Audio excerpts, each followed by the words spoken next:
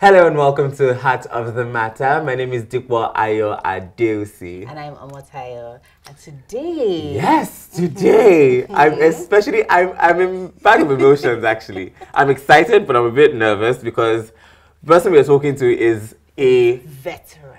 Heavyweight in the industry.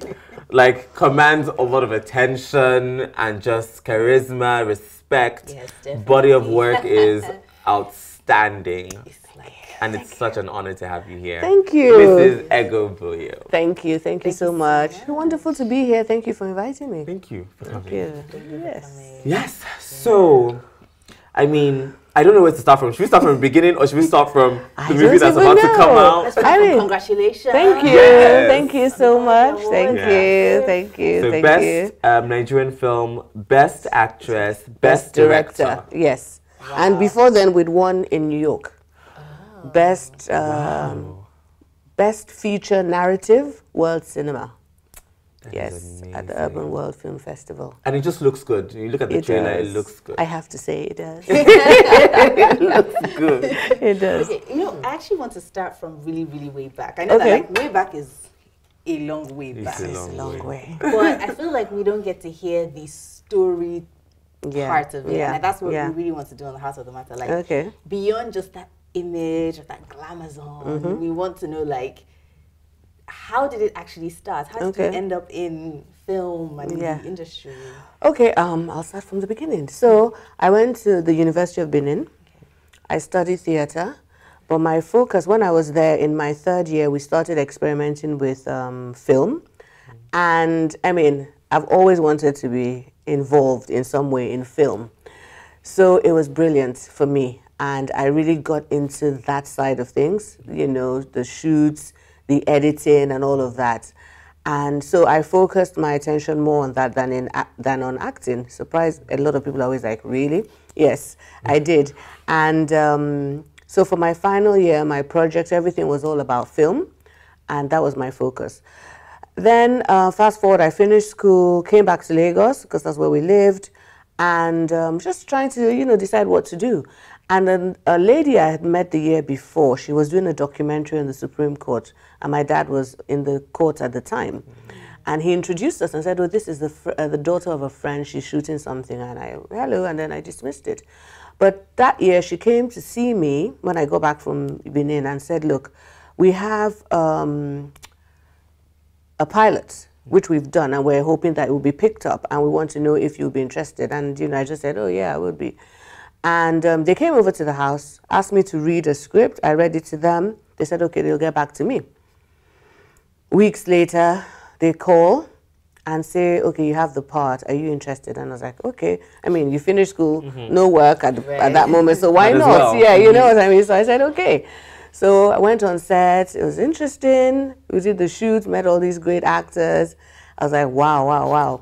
You know, and that was it. So, you know, you do the pilots and then you don't know, is it going to be picked up? Is anybody going to be interested? And then I went on to my life. I got a job as a youth corper. I was working in the Continental Merchant Bank at the time in the Public Affairs Department. And that was good. And then they contacted me again. I said, guess what? It's been picked up. It's going to be on NTA in a week or 2 weeks or something like that. And I was like, oh my God, the thing I did, you know, that you did this crazy thing and you didn't think anything was going to come of it. So I then had to tell my bosses, you know, because I'm going to be on TV, so it's very out there, you know, and all of that. But they were so cool about it. He said to me, as far as the role is not anything scandalous, you're not the, you know, it will be fine. And I was like, okay, great. So it was. We started. It was tough at the beginning because I had to then go in and do shoots and sometimes I went off after work. We would shoot all through the night, you know, little breaks, and then I would get back. We used to shoot in Ikorodu. I would get back to Lagos about 6 a.m. and I had to be at work 8 a.m. But you know, when you're young, you can do that. I was like, you know, it's fine. I'm living the life, you know. So I was doubting in and out, and it was good. and it caught on. You could never tell. Yes, that was Checkmate. Checkmate. You could never tell. You know how you do this show and you don't know what the reception is going to be? It was great. I mean, for pre-social media, before, you know, all of this. Exactly. It was really good. It blew up very quickly and people loved it. And so we went on. And yeah, it ran for 5 years. And then the company that was our major sponsor said they were no longer interested in, you know, the program. They were going in a different direction. So we decided, okay, look, Amaka, blessed memory, said, I have another script which I've written for you and I want us to make a film. By this time, Living in Bondage had come out and that whole Nollywood start had, you know, it was then. And I said, okay, let's see it. Read the script, loved it, but I didn't want to play the part. I wanted to be the producer. I didn't want to act. And she was resistant at first. I found any number of actors to do it, and for some reason, it never worked out with any of them. They had other commitments or something came up, and so I ended up doing that. But it was great because it was a very pivotal moment, not only in my career, but even in the industry, the sorts of films we were making, the attention to detail, and also the fact that romantic films, dramas were like the thing. Everybody was in love with love. So yeah, so that's how it is. Yes, Living in Bondage too is, yes, like a whole a 360. Yeah. We've come back to where we started. Yeah, but that film you were talking about, that was violated. Yes, right? that was violated. Yes, oh, so good. Yes, everyone loved it. It was like that moment, you know, that sort of changed. A lot of people had come on with Living in Bondage, but they were still a bit on the fence because, of course, Living in Bondage at the time was in Igbo, so you still had a few people that were not really sold on it. Yoruba cinema, always big, because, of course, we'd had Herbert Ogunde before and all of that. So it was English-speaking, romantic, set in Lagos, actors you recognized from Checkmate. Oh, winning. It was a winning formula, yeah. So that was it. And in fact, when you talk about, like, movies back then, and obviously Nollywood has grown so much, and there are many people who still have that whole idea of like, oh, I don't watch Nollywood. Yes. But even then, and acting then versus now, like how do you feel? Like, I'm sure like those hurried shoots that are just really quick and everything is just churned out quickly versus now, and the production and the scale of it. How do you, now that you've also now gone into production, how do you feel about the difference? Well, you see, in the productions I was in, even then, there was never a hurry. We never did all those shoots where you only shot for 7 days. Never. I've never been on a production that shot for just 7 days. So I don't know how that feels. In terms of the process and just doing it properly, I've always been involved in that from my learning, and I learned a lot under Amaka, who was the first person that who was the first director I worked with on Violated. So I've always been used to a certain process and how things are supposed to progress from pre-production to production to post-production, and just taking our time to get the different elements right. So in that regard, I wouldn't know because I've never done it. In terms of scale, Violated was quite large. Again, we've moved with scale. Violated was large. Keeping Faith, which was my next film, and the first with Temple Productions. It's one of my favorite movies. Let's not even get into that, right? You know, that was also quite large scale in terms of the set, the cast, the crew was a large number. So I'm used to that scale and that depth of production. So it hasn't been like a strange thing for me. I think the difference now would be more in terms of the equipment that we use. I think the technology is so advanced. We were in full clunky U-matic, carrying those massive cameras and those incredibly hot lights. You know, when you say you're baking, oh my God, when you're in the studio like this, that gentle light, you know, properly filtered, then we were like, you're panting because it's so hot, the lights were burning. So the technology has improved the equipment that we've used over time, and now in that, in terms of equipment, technology, great. In terms of scripting, again, I've always been involved in very good scripts being one of the key things that we focus on. Always been interested in making sure that our cast is tight. As in, you choose these people because they will bring it 100%. They're professional, they are great at what they do. So that hasn't changed for me. So I can't relate. Right. So that's, Which is actually a good problem yes, to have. it's a good problem to have, exactly. That's a good problem to have, yes. You mentioned that you, back in the day, which, you know, it's just so phenomenal that your parents would let you study theater. Yes. You know, but you did, and not only did you study theater, but you also decided to go the production track, as opposed to the acting track, or more so than the acting track. What do you think about training now? You know, in this age of social media, where we have a lot of people who are getting jobs off of having a lot of followers. You know, and sort of versus now. You know, what do you think about that now? No, definitely there's a difference, and I'm not sure that it's great, because I am very much of the old school where, yes, talent is important. It's good to have an idea about what you want to do, but you need to train and understand. And I think that understudying somebody that is good at, if you don't have the chance to maybe study it formally, being a great understudy to somebody that is doing the job that you want to do is also important. But I think that if you do decide that you're going to come out, for instance, as an actor, there has to be some level of training, of discipline. I was in the company of greatness yesterday. I met up in an event with Taiwa Jai Lyset, who is, when you call me a veteran, I'm like, you don't even know what, she is the veteran. She is, she's been in this industry, and she said one of the things that was they just sort of knew, it was taught them, that it's not about you. It is about this gift that you're going to reveal and show the world. You have to come from it, from that place where you deliver on almost, it's just like, it's a spiritual level. People think that actors, these people are playing. But for you to take on this character and deliver, there's something. It's not a gift that everybody has.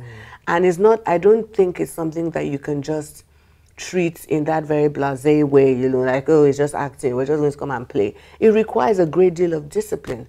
And that's one of the major things that I find lacking, that discipline doesn't seem to be something that is translating. You're treating it like, you're not treating it like a profession or even a calling, whatever. You're treating it, when you say people are just, you know, you have certain numbers, people are watching you, therefore it qualifies you. You're belittling what we do, how people train, how people prepare, you know, and it's important because you can tell when you watch, you know, if I'm playing myself, you know, that is it. Instead of the character where you can just see ego every time in every film is ego, then I haven't done my job, you know. So that's amazing. We actually have to go on a break quickly, but it's just interesting that you touched on that, because I'm also thinking, I don't think we are as aware in the younger generation that just the fact that it was done and people are clapping for you does not mean that it was done properly. And that's an interesting note. On that note, we're going to go on a quick break. Please stay tuned. We will be right back.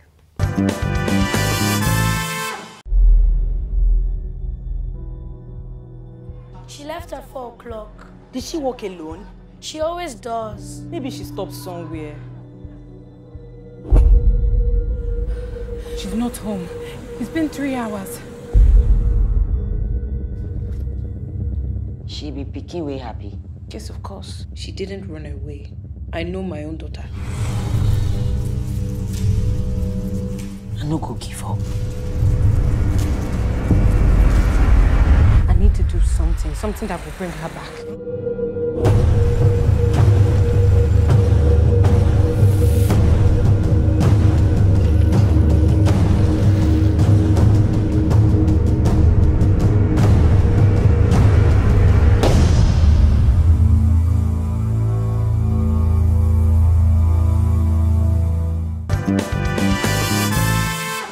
Welcome back to Heart of the Matter. We're still here talking to the phenomenal, effortlessly beautiful Mrs. Boyo. And we've been talking about sort of like the differences between when you started in the industry and what we have now. Because you were active back then and you are active right now. So it's a beautiful thing to see, and you can speak to these comparisons. So we're talking just a little while ago off camera about sort of the differences, especially in discipline with the younger generation, and kind of understanding the real motive behind doing anything in the entertainment industry, because the entertainment industry is quite glamorous. Yes. And it can be very misleading, you know, for a lot of young people. But what would you say to that? I think what you've said is true. It can be very misleading. So people come into the industry and it's all about the glamour.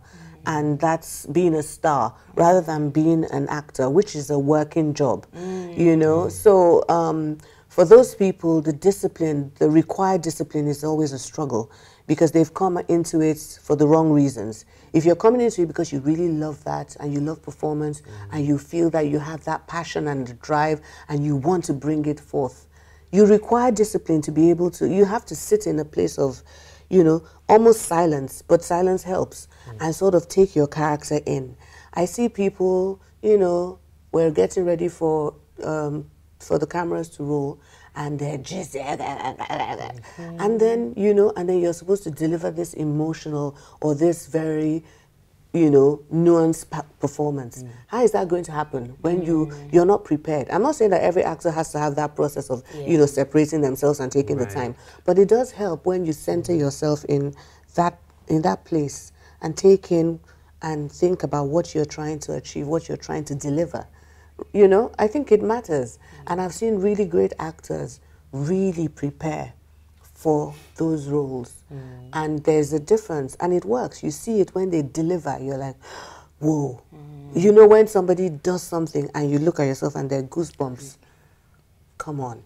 That is delivery. It's interesting because a lot of people critique the industry, but they don't really know what they're critiquing. Yes. And as you're speaking, I'm like, that's what it is. It wasn't just reading the lines or looking pretty. It was, we didn't believe that you were that person. Yes. And of course, there are a lot of other things that will contribute because, of course, when you have, you know, proper art direction and all of that, it helps to build that character in terms of the props around you and all of that. But more than ever, it is also what you as an actor are able to bring out. Sometimes you watch foreign films and you say, oh, that film was rubbish, but this person, oh my God. Her performance, his performance, oh my God. You will almost not criticize all the other little things that went wrong because of the performance of one actor or the other. That saved the whole thing. That saved the whole thing. So that is what your job is. Your job is to portray this person so believably that we don't remember who you are, who you were before you walked on that set. You know? And we lose that. In terms of the development of the industry itself now, not just the roles, but the industry in itself, like movies that we're making now, and well, we've come a long way. Now Nigerian movies are in the cinemas. There was a time I remember when Nigerian movies were not in the cinemas. It's a video. You know, but now they're in the cinemas, and you know, we hear these big numbers from, you know, big movies, but does it really translate, and how can we actually develop the industry in terms of like actually generating revenue? Because I'm aware that like a lot of money goes into it and a lot of money comes out, but then it goes, there's a cinema, there's royalties, there's all of that stuff before it even comes to the producer. And now that you're in production so intensely. Yes, you're right. The money is being made for sure. A lot more money can be made. I think one of the things we need is a proper distribution network that will just work because the numbers are there. And if we had more cinemas in certain places, I know that Nigerians are cinema-going people because they gather in small rooms to watch football, to watch Indian films. So if you're showing them good content that, you know, is relatable, they will want to watch it. They have embraced Nollywood, they love Nollywood, and we just have to keep giving them what, you know, we have to meet the demand. And we don't have enough cinemas. We don't have enough viewing. You know, it doesn't even have to be a completely formal cinema structure. It can be an informal one. And those are doing very well outside of Lagos and outside of Abuja. They are doing well in the smaller states. But we need more of them. We need to know that when you make a film, my film is going to go to 500 cinemas. That way it gives you a better chance. And it gives you the opportunity also to have larger budgets. Because if I have a larger budget, hopefully my production values will be higher, and then I'll be able to make money because I get into all those, you know, tiny places. So that when we do that division, as you as you rightly said, the exhibitor takes their cut, the distributor takes their cut, and I, the producer, take my cut. Then my cut will be more it will make more sense to me, and it will mean more because it's a larger amount, you know, than all of us just struggling for the little, you know. But in this moment, because now that we're not quite there yet, you have still gone ahead. Yes. And done, this is the second one. You did Hotel Called Memory. Yes. And now Ghost and House of Truth. How are you doing that? Yes, okay, so, that, you know, the thing is, we just can't stop. We're generating content. This is what we do. This is what we love to do. Sometimes the story comes to you and it's like, I can't wait. Because sometimes there's stories that need to be told now. There are cinemas, they're not enough. I think now more than ever, the onus is on distributors and the exhibitors to make sure that the audience comes into the cinema. I've done my bit. I've created the premium quality content. It's for you to sell it. And selling it means making sure it gets to the right eyes. All those BRT buses, all those billboards, all those flyers in hand. Get people thinking and talking about this film. Doing your own little bit to promote the films that you have Nigerians making. We can still make a difference with the little that we have. And the idea is that the more of that difference that we make, the more comfortable it is for investors to think, okay, I can give money to this person that wants to build a cinema. Because from the numbers I've seen, not only for foreign films, but for Nigerian films even, they will make money. Yeah, I mean, okay, let's go to The Ghost and the House of Truth. Yes. What was the process? First of all, how did you get the story? How did it come together? Okay, so as you said, I'd done a Hotel Called Memory with Ake. Hotel Called Memory, silent, experimental. It was always going to be a festival film. Yes. We're going to travel with it. We're going to show it to a few select audiences, but for us, the main thing was festivals. We toured, we got a few awards, and we made the point. That film was shot with 2 crew. A camera, a DOP, and a director. We didn't do any lighting. We didn't have any sound. It was all natural light. Oh. We used all natural light. Hello. And wait, I actually saw this film. Yes. I'm thinking about like those beach scenes and the different locations, and it's like natural light. Wow. We didn't use one light. It was all natural. So, you know, those sorts of films are actually the sorts of films that people start their careers on. Night. Yes. Yes. Outdoors. And didn't you see? Yes. But you know, like all the places we shot, for instance, the party. Yeah. Party was very lit. Yes. It was very well lit. Yeah. The rooms in the night were dim, but that's how the bedrooms were supposed to be. Right. Bedrooms are supposed to be dim. You need to understand the equipment and how it works, how it can deliver for you what you want. Yes. So Ake was very specific about the camera that he needed to use to achieve that effect, and it works best with little or no light. So that's why it works. Ake and I had said we would work on maybe 2 or 3 films together. We had done a Hotel Called Memory, and we're looking at the next project. And he brought this script to me. It was written by 2 South African men. And it was about, you know, this Office of Reconciliation and a counselor whose daughter goes missing. And I said, you know what, this film can work perfectly in Lagos. The only thing is, we started talking about it and we thought, you know what, we're going to, instead of having a policeman, let's have a policewoman. And let her be pregnant. You can see she's pregnant in it. Although people keep thinking it's traditional police with a pot belly. No, it's actually pregnant. Everybody's like, this is real police. It has a pot belly. No. It's a pregnant police officer. She was pregnant, and the theme was this child who goes missing. And we felt that, yes, a male police officer could have come across in a certain way, but a female comes across in a totally different way, who's also pregnant. So you're dealing with a mother, honestly, very layered.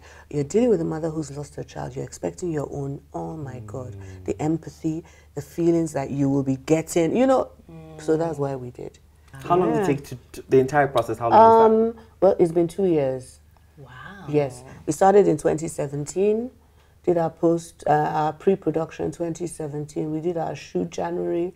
We shot for, I think it was 28 intense days. We shot in Yaba and Makoko. And then post-production and all of that took us almost a full year. Yeah. I think 2 years. We need to repeat that. How long again? Almost a full year. Almost a full year. Yeah. That is, it's very lost. Yes. By and large, yes. people don't take time. Oh, I watched this film maybe 15 times before you see the cut that is in the cinemas on Friday. And every time it changed. Because there were certain things you focused on, there were certain shots that you now found. I'll give you an example. In a hotel called Memory, there's a scene, I don't know if you remember, of horses on the beach. Yes. Okay. Now, everybody that watches it, they say, come, no, please, I want to know, how did you shoot that? It was purely by chance. We were shooting on the beach. You know there are no animal actors. You know for sure there are no animal actors in Nigeria. Please, we're not there yet.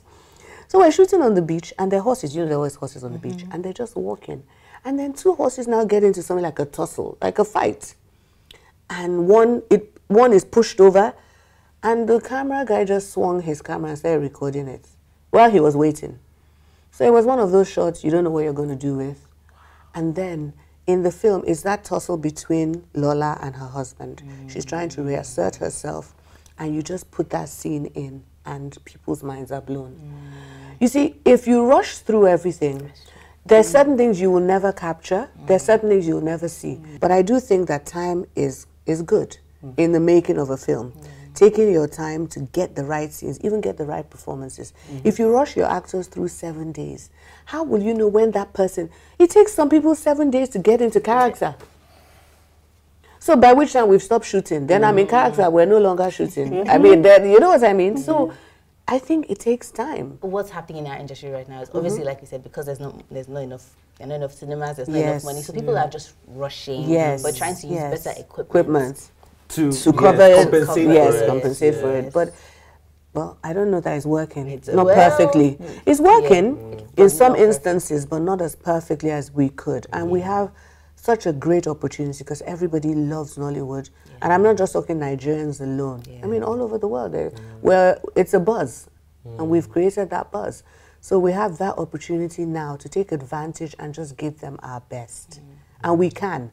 Is that whole, you know, I hate to say it, but is that Nigerian, you know, that whole Nigerian mentality of it's just okay. It's okay, Joe. It's not, let's manage it. It's great. So remember where we're coming from.